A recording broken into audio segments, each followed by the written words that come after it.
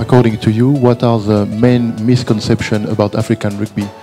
The misconception that we normally hear is that we are a poor nation as Uganda, and yet the truth about rugby is whoever plays rugby is very passionate. Rugby builds character, and that's why we're playing rugby. A known misconception that in Africa we lack the expertise to execute the technicality of 15-a-side.